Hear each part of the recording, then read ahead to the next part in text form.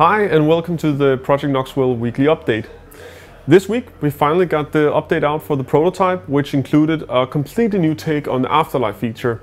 So this is where you spawn as a drone after you've got out or died, and now we actually allow you to, for example, possess wolves, revive other players and even stun them.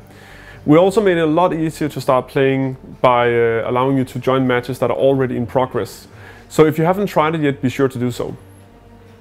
We've also made a lot of good progress on the player character experiments.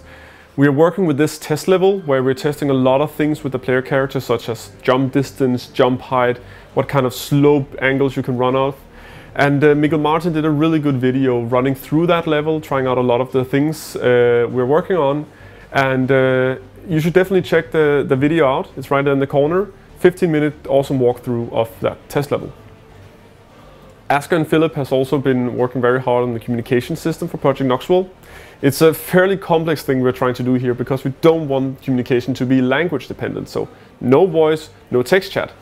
Instead, we're trying to make a system where you use expressions and icons and gestures and waypoint markers to communicate with other players, tell them where to go, tell them how you feel, and not necessarily be too precise about it so you can actually misunderstand each other. So if you want to watch everything we're up to with the communication system and help us with some feedback, be sure to check out the video right there.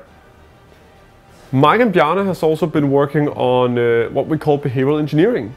What does that mean? Well, it means what can we do in the levels to influence the behavior of people. We can use stuff like light and darkness to make them go in certain directions or push them out. And it's actually quite interesting to see how we can affect how people play just by doing things in the environments. You can see exactly what they've been up to and what their reflections are on it if you just check out the video right there. So that's what we had for you this week. Be sure to stay tuned to updates on the website and play the Project Knoxville prototype by signing up to the Inner Circle. Remember that it's your feedback that will help us make Project Knoxville the best game we can make in the game that you want to play. So we're really looking forward to hear what you think. Thanks.